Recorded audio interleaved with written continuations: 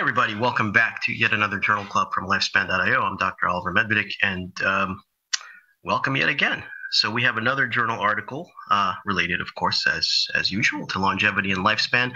And this is an interesting one that came out pretty recently.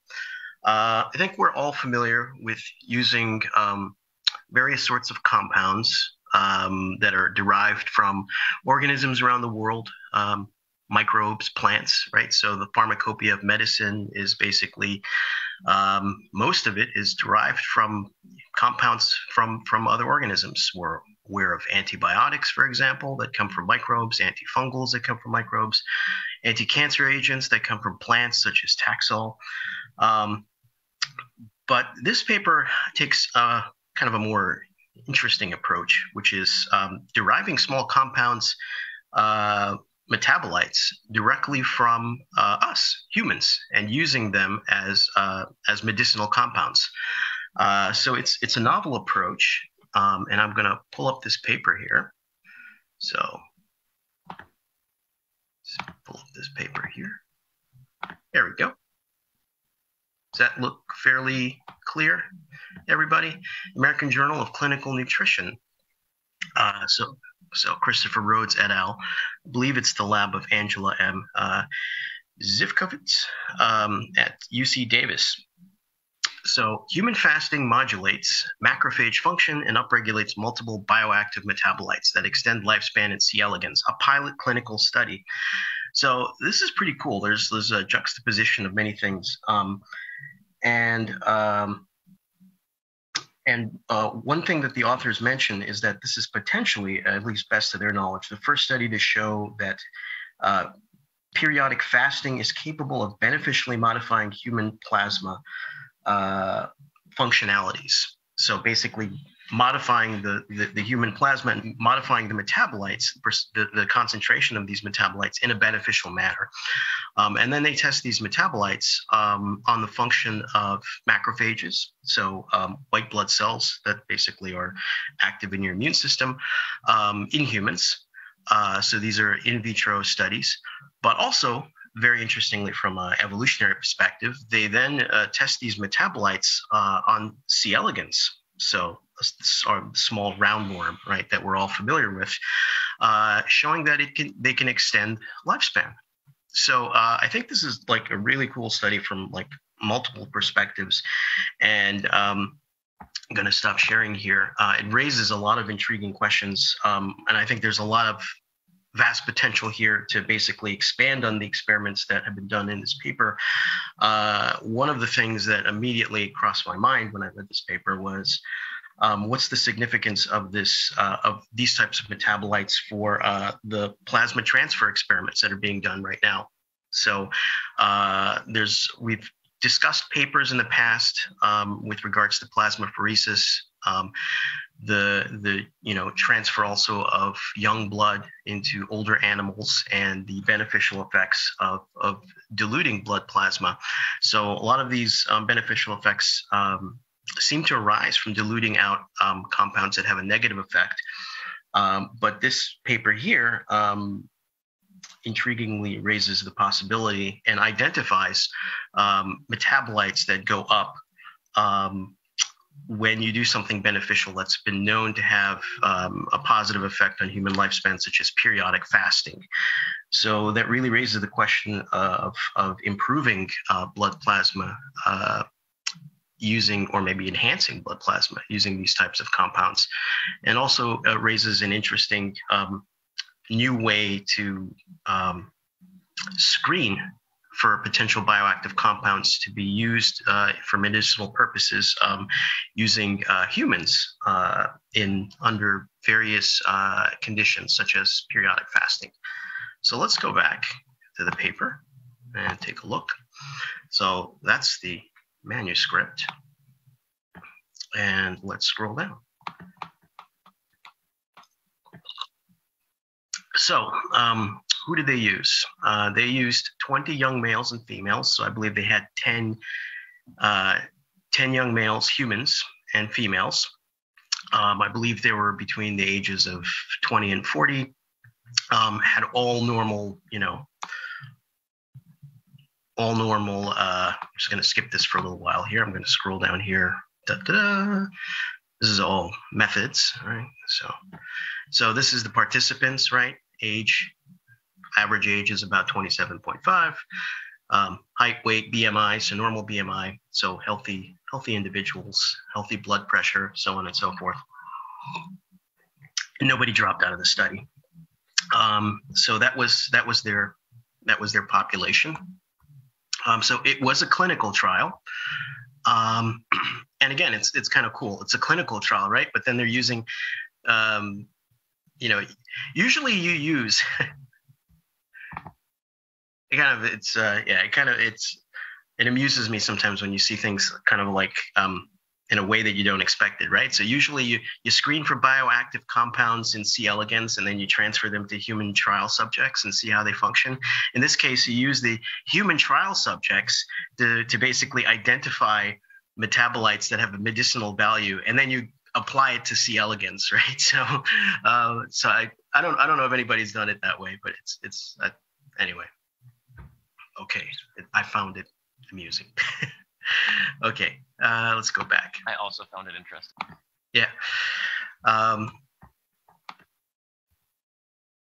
So I'm kind of geeking out a little bit about, that sort of topsy-turviness, but hey, it works. On that topic, do you know why they chose to put multiple studies in one paper? I've seen this periodically, where someone will do like 6 or 7 different studies and they shove them all into one paper. Like, this feels like the human study would be a paper on its own, and the C. elegans paper would be a study on its own. Like, why are they one paper?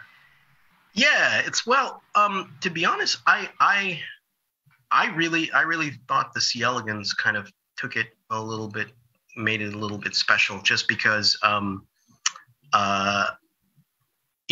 as a biologist, you think everything's evolutionarily related, right? But then of course when you're looking for fundamental mechanisms of aging or things that affect longevity, you also think that the more fundamental it is, the more cross species it's going to be, or the behavior is going to be.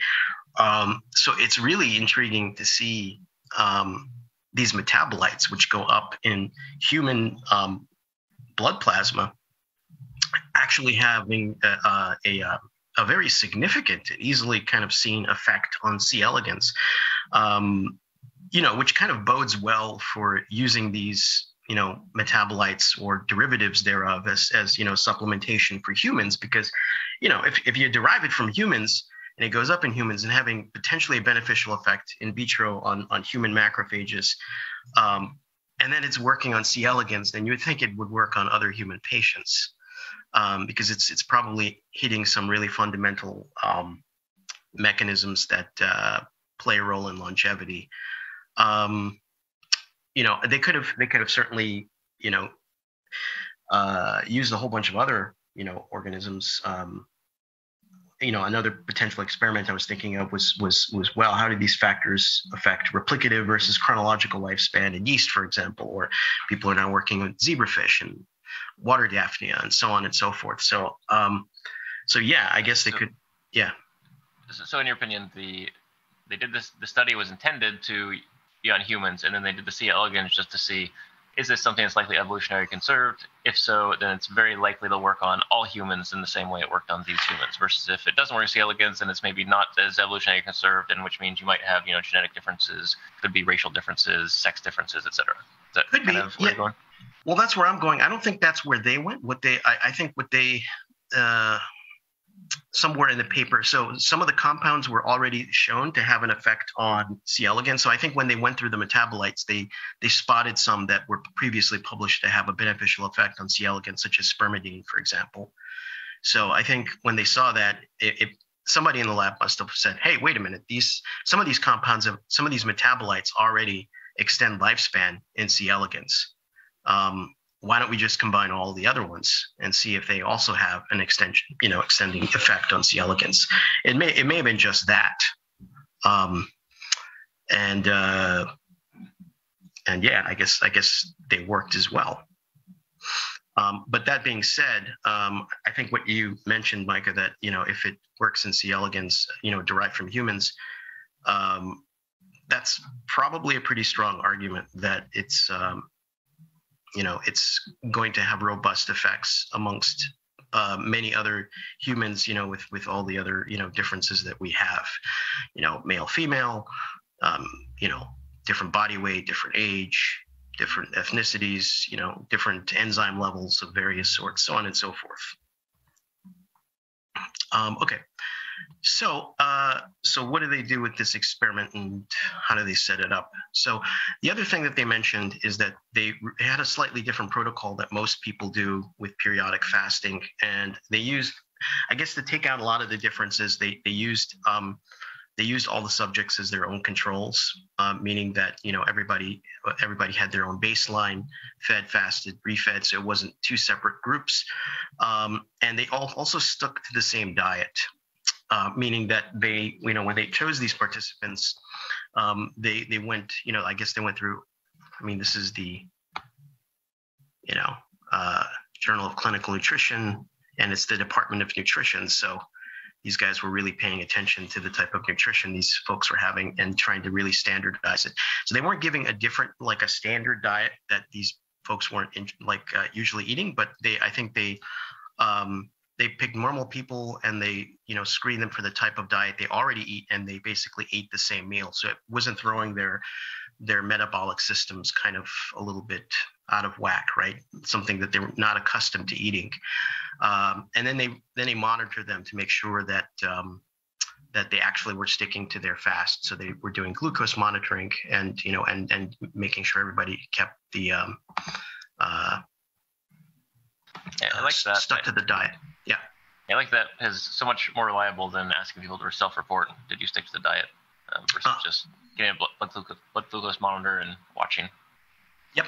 So they had 4 kind of time points that they did blood draws and isolated people's blood, and then were able to separate the plasma to analyze metabolite concentrations, and also to pull out macrophages for the studies. Now, for the studies, they say that they did an in vitro assay. They isolated macrophages from everybody, but they we'll get into the study in a moment. But I think they took macrophages from one guy, one of the patients that was giving kind of the most consistent responses, and they used that sort of so that's kind of interesting too. They used the isolated macrophages from one of the participants as a screen, to test for the effects of these various metabolites, which then they applied to C. elegans. Okay, so day 1, so they 8 a.m. they slept overnight, woke up, and that's their baseline overnight fasted state. So I don't know how long they slept. I guess 8 hours plus or minus, and then they ate, everything was fine. Then 2 hours after they ate, it was postprandial, so that's the fed state. So they get another blood draw here. So this is after they're well fed, and now begins the 36-hour fast. So glucose monitoring, 8 p.m. to 8 a.m. the next day. They do another blood draw. That's the fasted. So this is the one where you expect your metabolite concentrations to really vary quite a bit.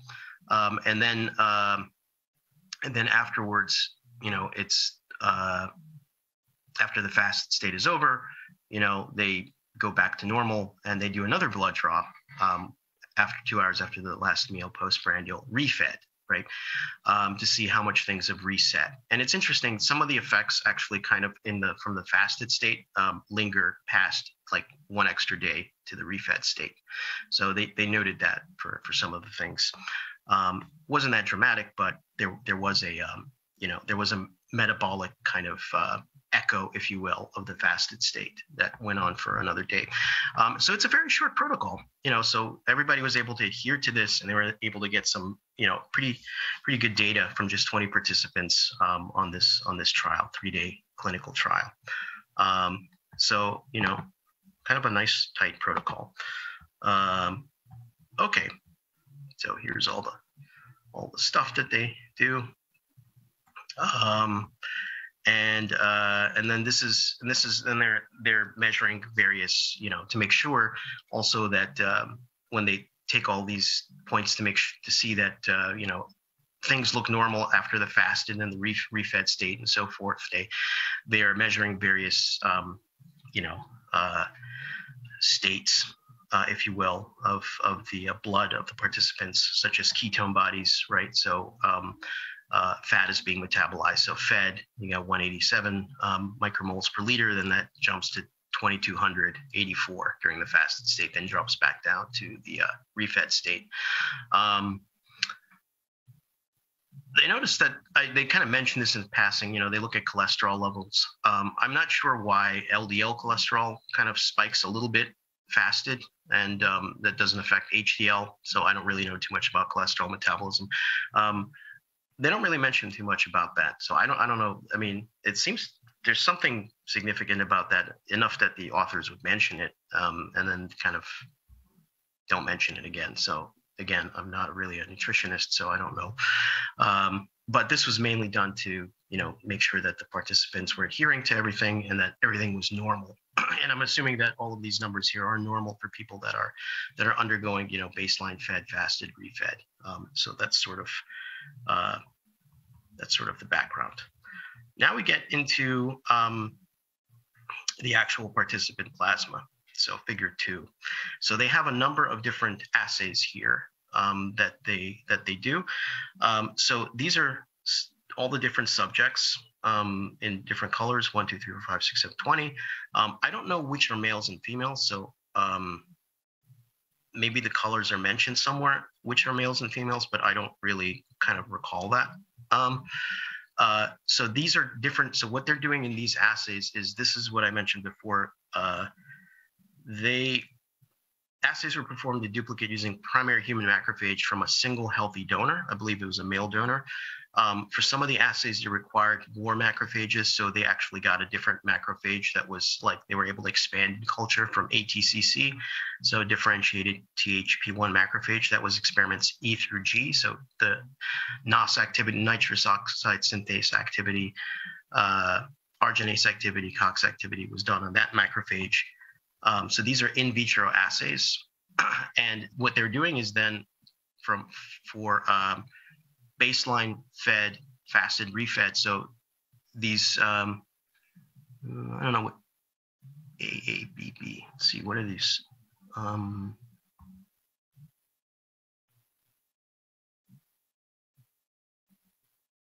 Not really sure what those letters mean. Those are all the different participants here, and these are all the different participants.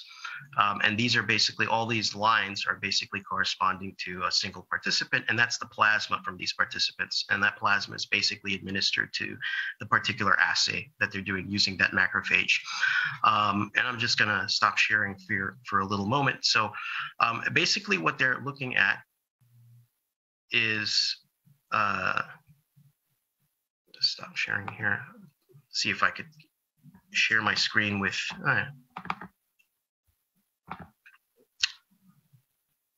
Does that look kind of clear? Yep. Okay. So yeah, so they're looking at a bunch of assays here. So they're basically measuring things that are corresponding to intracellular stress and also inflammation, right? So they'll be looking at TNF alpha, tumor necrosis factor alpha, which is a cytokine, and this is just the pathway it binds to different types of receptors, and there's different downstream effects, but basically activates macrophages to promote an inflammatory response. Some of the other assays that they're looking at is the synthesis of nitric oxide. So just to remind ourselves, nitric oxide was discovered, not too long ago. It was in the 1980s or so. It's an interesting signaling molecule. It's a gas that's released by endothelial cells, and it's basically synthesized through the breakdown of an amino acid, arginine, which has all these nitrogen groups, right? And when it's synthesized by this nitric oxide synthase, it can diffuse readily into smooth muscles, which surround, I believe, arterioles. And this causes relaxation of these smooth muscles. So basically, nitric oxide synthase converts it to nitric oxide. you have now, and this is, you don't have to know all these different pathways, but basically arginase is another enzyme that can cause arginine to be broken down into a variety of other compounds.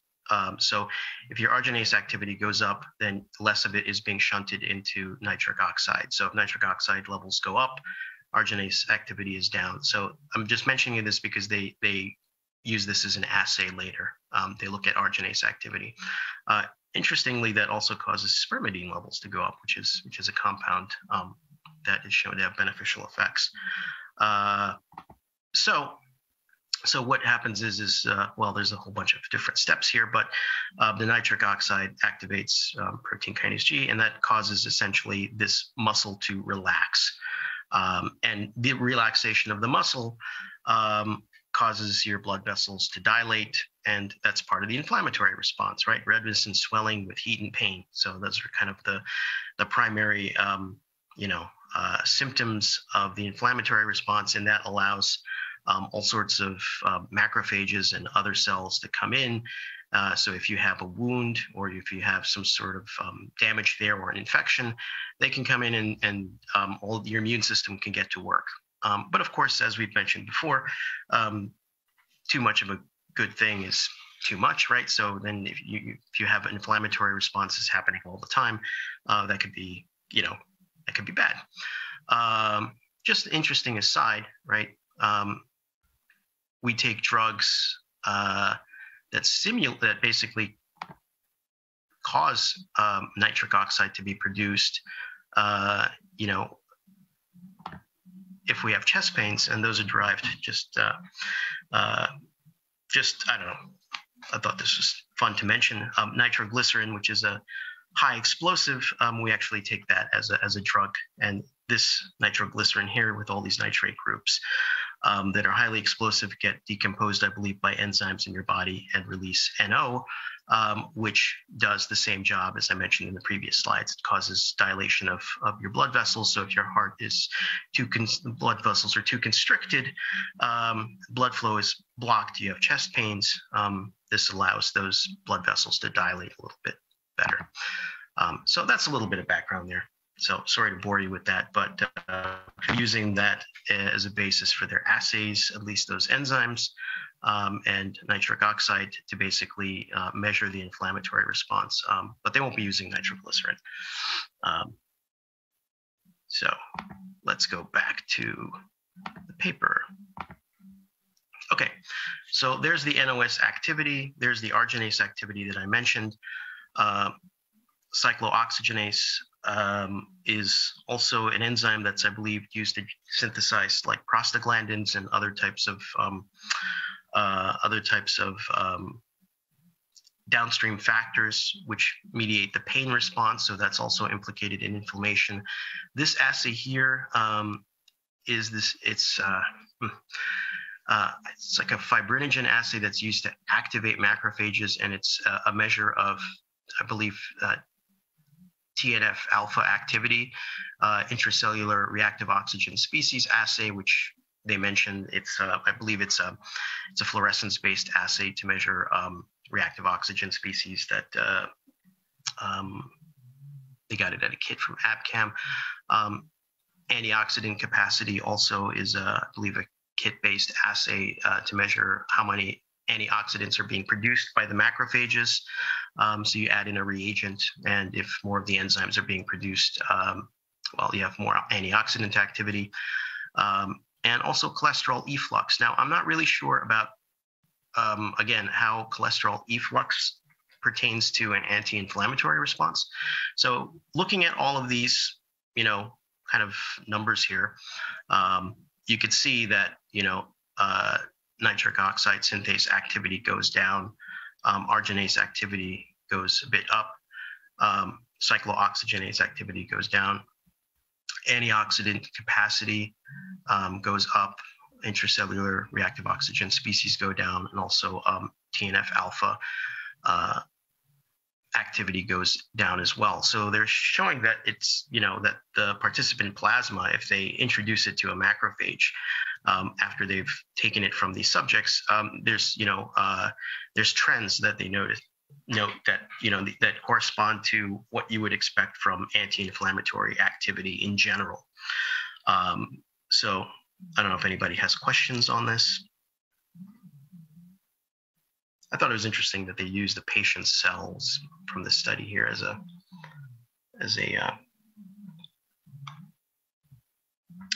screen or a means of assay. Okay. So what do they do next? So what they do next is they send out the plasma to a company where they do a metabolome kind of analysis. So I think they use high pressure liquid chromatography and other. I mentioned it up here somewhere. Polarization assay. Yep. So conducted at Metabolon Inc. Liquid chromatography, tandem mass spectrometry, and positive ionization chromatography.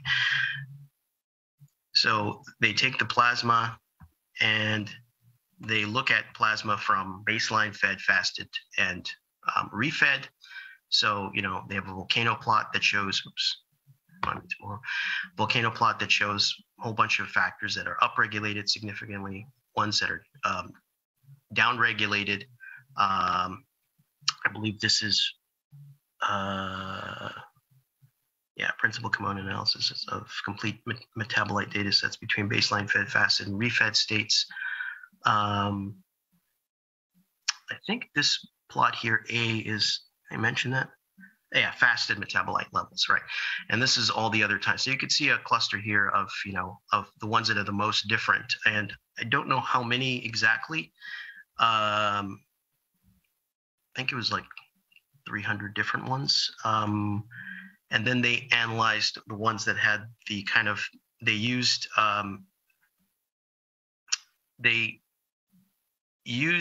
the compounds in kind of a similar assay that was developed up here. And the ones that had the most kind of robust effects, they kind of windowed it down to like 4 or 5, which I'll mention later.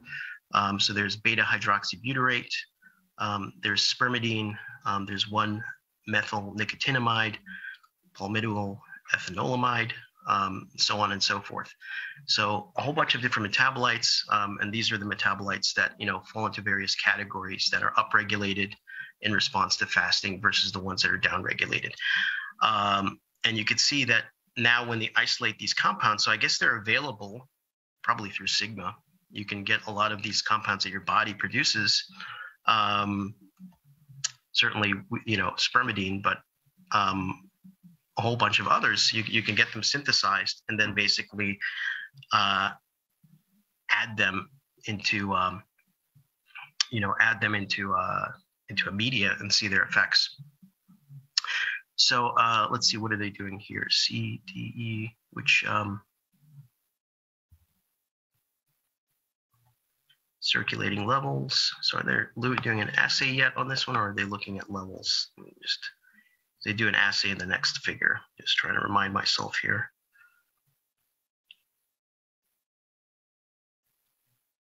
Oh, I think they're just looking at the levels of these particular ones. Okay, in this figure here, circulating levels.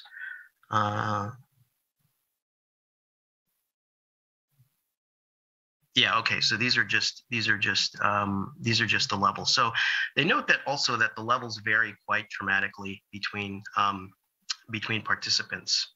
I think they mentioned in the paper it's like 14-fold difference. So there is quite a dramatic difference.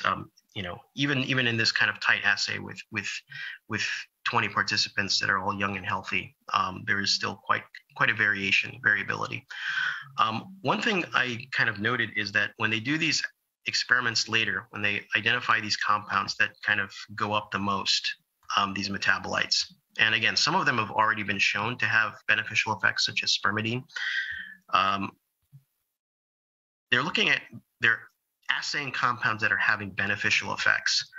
One thing, I would be interested to see, because I'm going to pause here for a little bit and kind of speculate out loud here.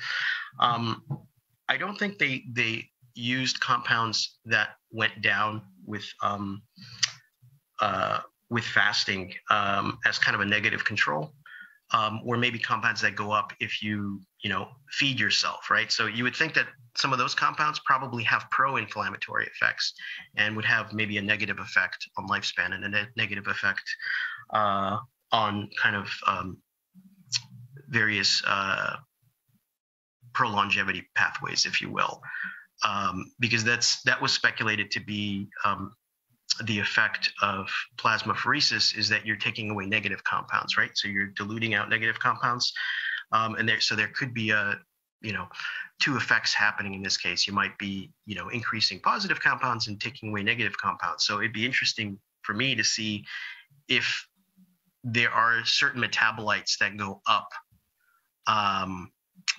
with feeding or go down with fasting, that if you introduce into the assays that the researchers here do, such as the C. elegans study, whether or not those would decrease the lifespan of C. elegans. I know we're interested in seeing things that increase lifespan, but I just thought that would be interesting from a human perspective to see if we're churning out these factors that have a negative effect as well. Could all agree to disagree, but that was something that crossed my mind. Yeah. Out of curiosity, do you know why they just did 36 hours instead of something longer? Is it just compliance issues, or did they for some reason they chose 36 hours? Well, they mention, I think compliance is part of it, but they mention up here that that the definition of periodic fasting is greater than or equal to 24 hours. So I don't know if a 36 hours is like a standard based on some, it's a good question. Like why not 48 hours? Why not 96 hours? Do you get a more robust effect? I'm not sure. I believe the evidence that I'm aware of, which is fairly weak, I haven't seen anything super strong, suggests that longer fasts tend to be more effective for the things like autophagy and stuff that you want. Like as you go longer and longer, more and more cleanup kicks in, is the theory. And so 36 just felt short. Like 36 is just, I forgot to eat today. Whereas 72 is much more in the lines of something's very, very significant has just changed in your life. And so I was just surprised by the short duration as well. Yeah, and surprisingly, they managed to get metabolites that seem to be having an effect within that. So I mean, that kind of bodes well. It's definitely bodes well. Yeah. So and I think there's so that I made some notes to myself here. So like you said, periodic fasting. So I wrote down longer fasting. Also longer calorie restriction. So definitely people fast for much longer periods of time. So it'd be interesting to see what effects longer duration CR would have, right? Or people that have been practicing CR for a while. But at that point, you're probably putting in a lot of variability, because you're comparing two different sets of people, right? A control group that's not CR and a group that is CR, versus here they're using themselves as a control. That being said, before we go forward a little bit more, I mean, if we do have this sort of pharmacopoeia of beneficial, compounds that our body produces during, certain stages, and they could be turned into drugs, and they're in our blood. What other types of plasma could we be looking at? Could we be looking at plasma of supercentenarians, right? Is there a difference between different genetic groups of humans that have potentially beneficial plasma components versus people that alter their environment through fasting? So I think there's like a lot of different directions, like a lot of different follow-ups that could be done with this paper, which is pretty cool. There's like many other variables that could be looked at. Okay, so now they're looking. So now they, isolated a whole bunch of these compounds. I think BHB is, what is that? Beta hydroxybutyrate.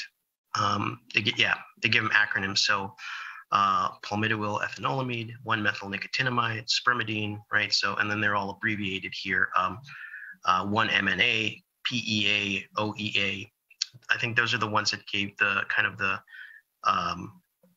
most robust responses in assays that they performed earlier.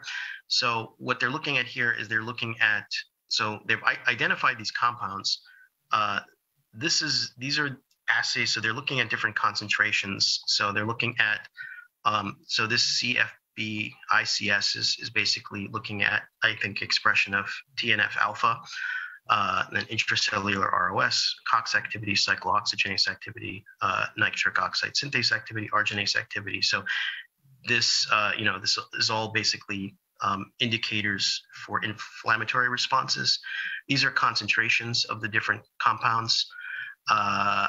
So they're using a macrophage here, I believe, that's isolated from a single healthy donor, or for some of the assays, a differentiated macrophage from ATCC, that's E and F, the NOS activity and arginase activity.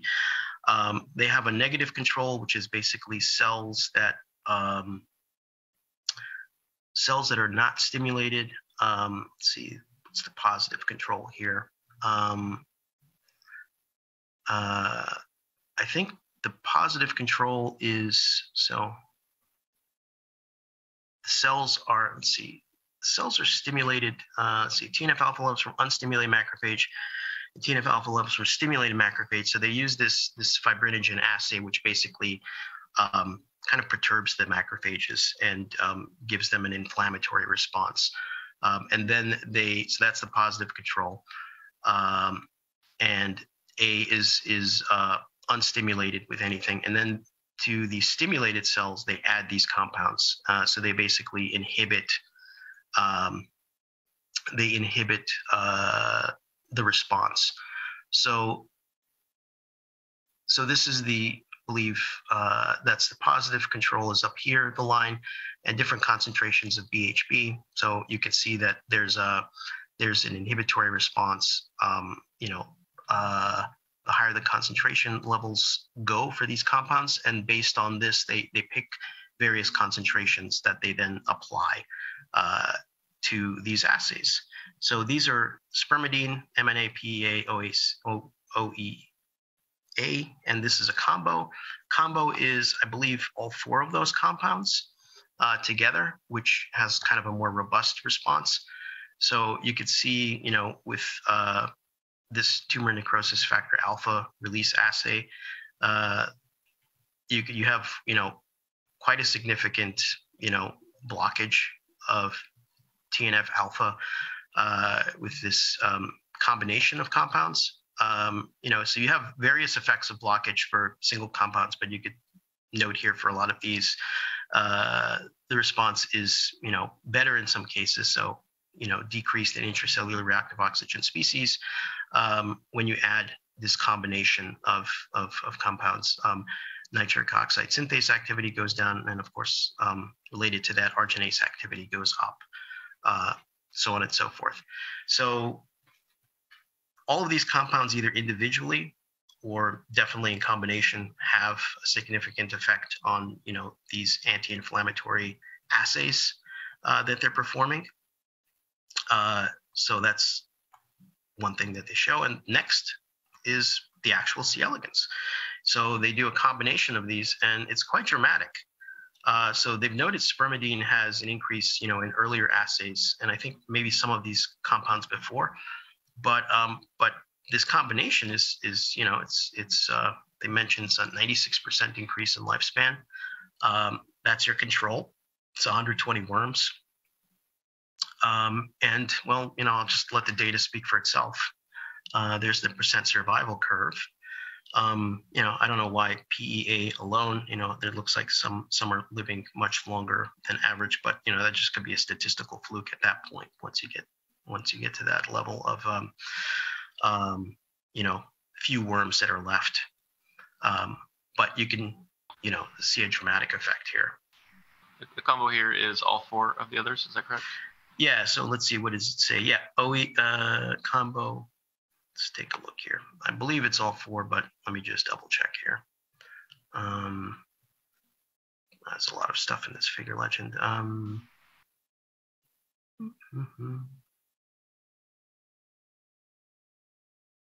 Yep, all four metabolites. Yeah. So and they have the concentrations here that they treated the macrophages. I'm not sure. It might be the same concentrations they used in also the worm assay, but they don't. It's probably somewhere buried. So, yeah, 1-MNA, PEA, OEA, and spermidine. It'd be nice in a perhaps follow-up study to try to do the combinatorial set of these four, see if there's 2 or 3 that are doing most of the work. Yes, definitely. So that's the data in the paper. There's, I thought the data was, fairly clean. They tried to make it as tight as possible with participants that they had, which was, a small group of people, all healthy, and also utilizing themselves as controls. Steve says spermidine is found in some hard cheeses. Good news if you are a cheese connoisseur. I am a cheese connoisseur, so it's good. But I thought this paper was intriguing from kind of many angles. One of them being, kind of plundering our own blood plasma as a pharmacopoeia, for beneficial compounds. Like I said before, usually we go out in nature and we find these compounds and we bring them in. So actually seeing these metabolites fluctuate and then seeing them have a beneficial effect, at least in vitro, for human macrophages, and then having a significant extension of lifespan for C. elegans, I think bodes well if they're introduced into humans as sort of what the authors mentioned, periodic fasting mimetics, right? Because some people can't periodically fast for a variety of reasons. Maybe, there's whatever their condition is, it's contraindicated for them to fast. They need to keep their nutritional intake higher, or at least their calorie intake higher. So having these compounds as therapeutics would serve the same purpose. So yeah, I think there's a lot more that could be done to identify these compounds. And like I mentioned before, what role would these compounds play with regards to plasmapheresis, right? So we've, papers we've looked at before from the Comboy lab and others, show that dilution of negative factors, plays a strong role in kind of promoting various, various states of good health in individuals that undergo this therapy. But is all plasma created the same? And this paper suggests no, that you could have better plasma if the plasma is derived from individuals that are periodically fasted. And the reason it's better is because certain metabolites that have beneficial effects, which they identify, I think for the first time in this paper, some of them that have anti-inflammatory effects go up. So that adds a positive spin to some of these plasmapheresis experiments where you're not just taking out bad compounds or diluting bad compounds potentially, but you could potentially be putting in good compounds that are these metabolites, and these metabolites have powerful anti-inflammatory effects. So yeah, I'll open it for discussion at this point, I guess.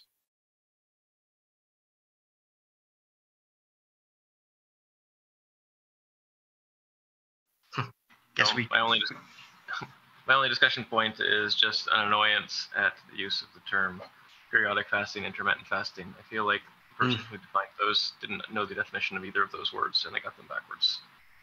Periodic is something that happens on a regular schedule, and doing time-restricted feeding is very periodic. Every day, 8 a.m. to 8 p.m. you don't eat or whatever. Meanwhile, intermittent means not periodic, the opposite basically, not on a regular schedule. And, not eating for 3 days straight a couple of times a year is very intermittent. It is not periodic. So that's my only real comment on this paper, and it's not about the paper, it's just about the field as a whole. I don't know who came up with those. Gotcha. Names. Point noted. This was a single instant of this was a single instant of either intermittent or periodic fasting. Yes. Yeah, exactly. It definitely wasn't periodic for this study, at least. Right. Well, yeah. Okay. It was a single incident of intermittent fasting. It wasn't a single incident of periodic fasting because they didn't. Yes. As far as I know, these participants didn't continue with the periodicity of this fasting regimen. They probably finished it after the study and went back to normal. Yeah. So I think the paper is interesting. I think like I mentioned earlier, I'd like to see a follow-up that teased out, which of those 4 compounds is the most impactful. It's very possible, 2 of those did 90% of the work, and the other 2 didn't, or 3 did all the work, or it's possible, you don't get the benefits until you hit all 4. But nonetheless, it was interesting results. I'd like to also see. I'd be very curious to see basically the same style of study designs, but with a longer fast. And I recognize getting compliance is certainly hard for a 72-hour fast, for example, and arguably you need to titrate people into it, give them practice, wait a month, give them practice, wait a month, because it is very hard. I've done it a couple of times. But I don't think anyone's really looked deeply at this same sort of data and tried to figure out, what exactly does change in the metabolome over those 3 days, and how much of that then carries on for some number of days afterwards. There's a lot of speculation. We think ketosis increases and autophagy, but I don't think anyone's really done a good, robust study. So it'd be nice to see that as well as a follow-up. Yeah, and again, another thing that's intriguing to me is that when we look at metabolites, when people look at metabolites in the blood in response to various treatments, you look at it from a diagnostic perspective, but in this case, they're like, oh, they go up, so maybe there could be also having a therapeutic, role. So it's so that's and potentially the answer here is yes. It's not just diagnostic, but it's actually having a therapeutic role as well. I wonder if you could do the same thing for exercise. Exercise is the other big thing that's well known to just have huge positive effects if you do it. I wonder if we could just look at the metabolome and see, what's going on when you do exercise, and can we turn that into a pill or a diet or a supplement or whatever? Yeah, so there's a couple of, again, like using the same exact experimental template, you could look at longer periods of fasting, CR, larger populations, right? Because this is only 20 individuals. You could also look at not just different environmental effects, such as you mentioned, exercise was one of them, either alone or in combination with some of these other interventions, but also looking at different different genetic subpopulations, people that are supercentenarians, or for example, or people that that seem to have healthier than average for their age, or even looking at the metabolome, looking at the metabolome of plasma of people that score very well on their biological aging clock, using the methylation status as a metric, right? So if take somebody who's take a group of people that are chronologically 50 but are biologically 20, right? Is their blood plasma different? And would you get similar type of correlation with fasting, or is there now a different group of metabolites that kind of changes, right? So there's so many other fascinating follow-ups, and then of course even the assays themselves. You just tested this on C. elegans, but there's a whole bunch of other model organisms that you can test as well to see how much cross-species activity these compounds have. Do they have different effects on replicative versus chronological lifespan for yeast? That's kind of more interesting from an evolutionary biology perspective.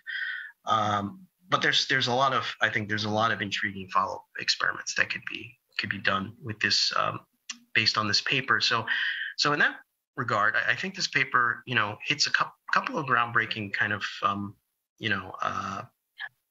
points here. One of them is using the human plasma under conditions that are beneficial and can potentially extend lifespan, and using it to basically screen for bioactive compounds that could be used as therapeutics. I don't think that's a very common approach for looking for pharmacologically active compounds that could be converted into drugs. I don't think so. Besides this paper, there can't be that many other papers that have used this type of approach. You mentioned supercentenarians, and I believe about 20 years ago, Steve Coles with the Gerontology Research Group started the supercentenarian research project and took blood draws from supercentenarians. I'm not sure where that data is, but I believe it can be acquired if you wanted to analyze it, or if anyone in the audience wants to analyze it. Well, the company that does the analysis is right here in the paper, Metabolome Inc. You could just send those samples over there, and you could get your metabolite concentrations. Very, very intriguing. I think there's a high kind of, well, I say this in a good way, novelty factor to this paper. And to what the authors kind of set out to do, and it seems even with this very small tight study with 20 participants, they got some very intriguing data that kind of bodes well for further follow-ups using this type of methodology. Maybe even using other assays as well, right? Because they use this macrophage, inflammation assay, but there's probably a whole bunch of other assays that we can imagine that we can apply the blood plasma constituents to and see if they have bioactive effects with regards to various pro-longevity pathways. Whether or not they induce autophagy or other types of things downstream as well, right? So there's a whole bunch of other assays that can be performed as well on these metabolites. So that's it. That's the paper. And for all those reasons, I enjoyed it. Something new, new approach. In science, we always need new approaches, different ways of looking at things. And I think, this paper looked at metabolites, not just from a diagnostic perspective in humans, but also as a therapeutic potential, source of therapeutics as well. And using the human plasma as sort of a pharmacopoeia is quite intriguing. And then using those drugs that we identified from humans and applying them cross species is also kind of a further novel application of the data they derive from these experiments. So that's all I have.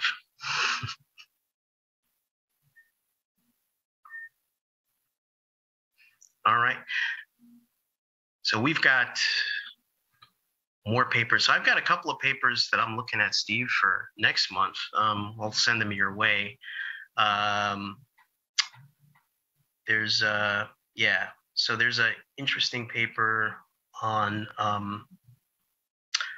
a potential cure for ALS using antisense RNAs, and potentially other types of we don't really think of ALS, which is Lou Gehrig's disease, which is a neuropathy where you basically have degeneration of motor neurons as a sort of a disease of aging, although it is correlated with age. But intriguingly, one of the proteins that goes wrong in a lot of purportedly in a lot of ALS patients, I didn't know this, and also for some types of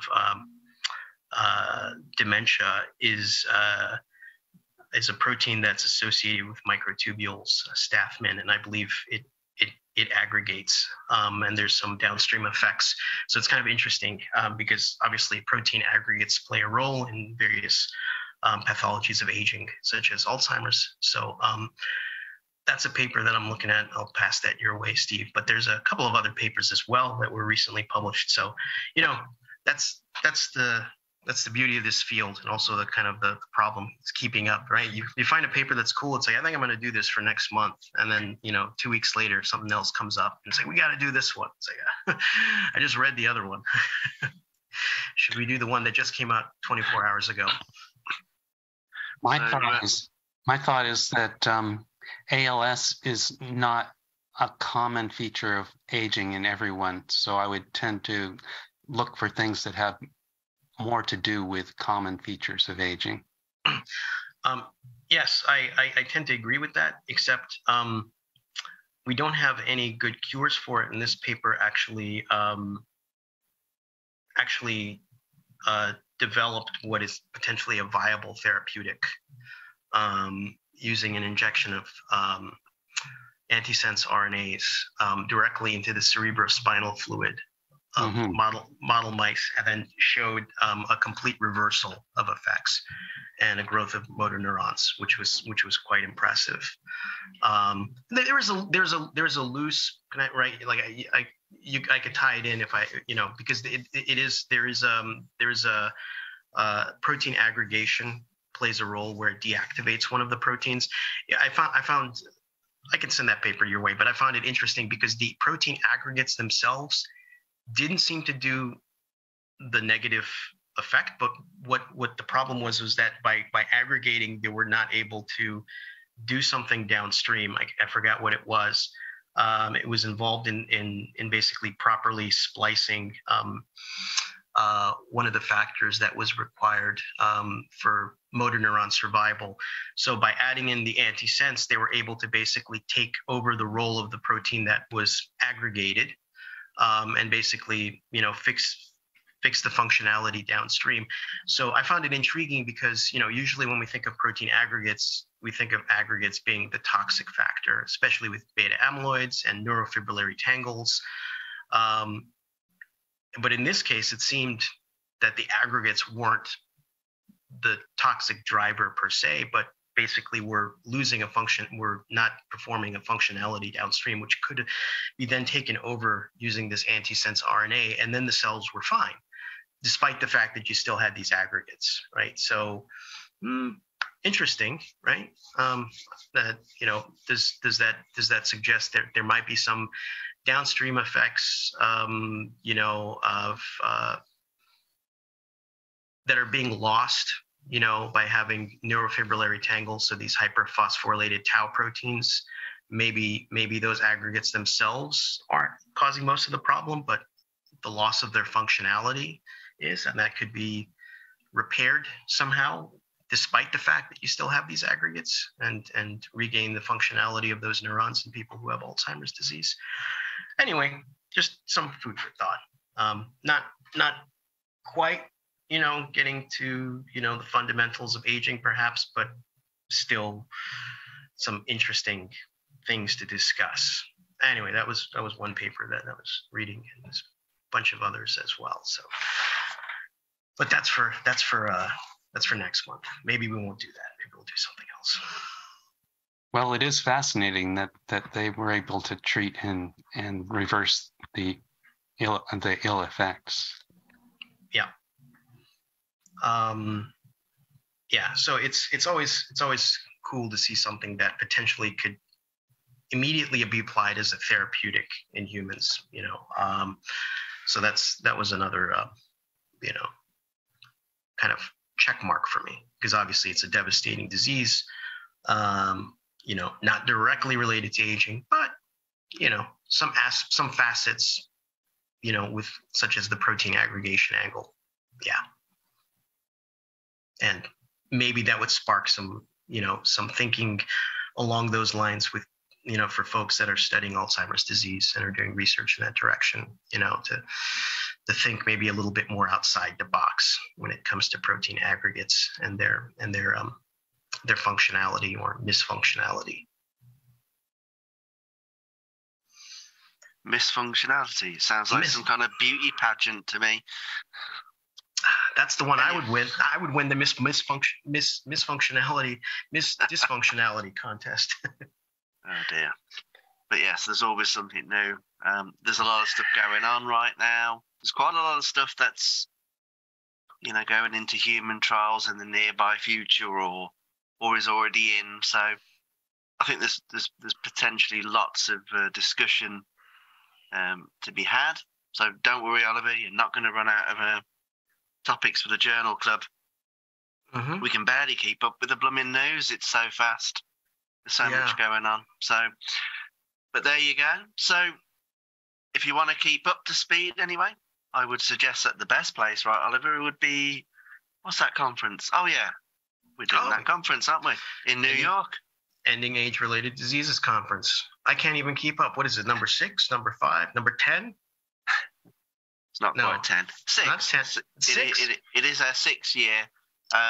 We are over the hump. We're closer to 10 than we are to 1 after this. We are indeed. And so the good news is that we're definitely going to be back in New York City. We don't know what the venue is.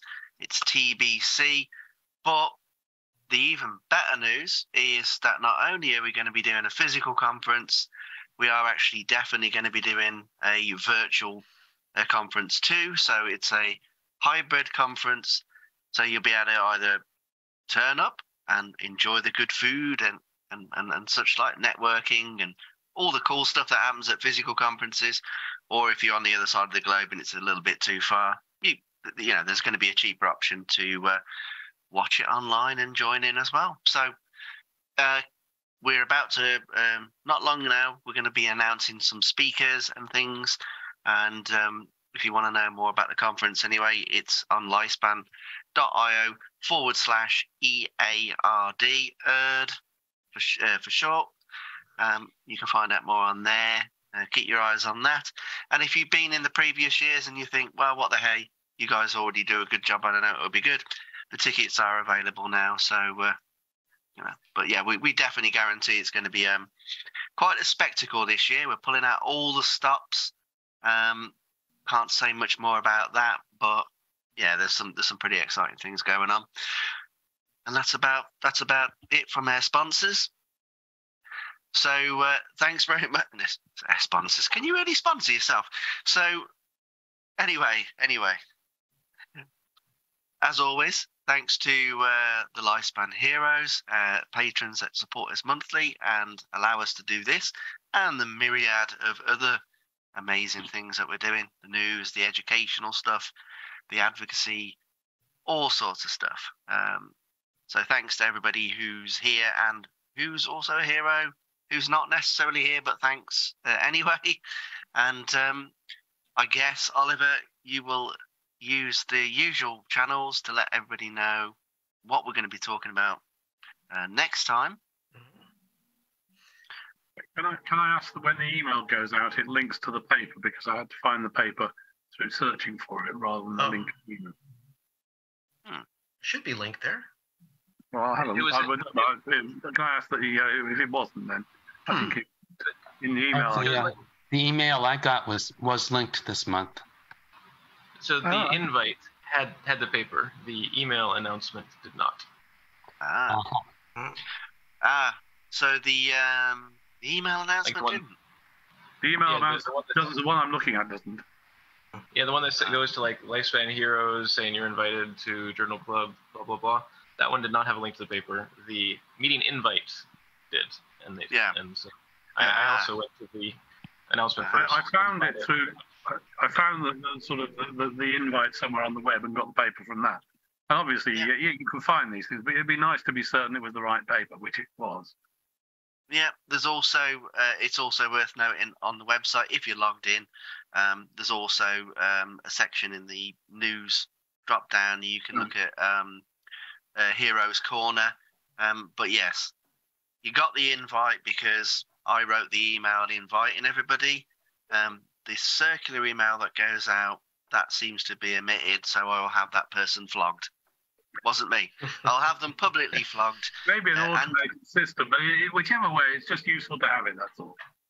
There's an idea for a live stream, Oliver. We could have the guilty person responsible flogged live. No, that's probably against Facebook's terms of service, but we'll think of a suitable punishment for them. I know who it is. That's all we ask. All right, guys. I will catch you. Thanks for organising it anyway, folks. Right. And we'll see you all later. Take care then. Thanks, everybody. Thanks. Thank you.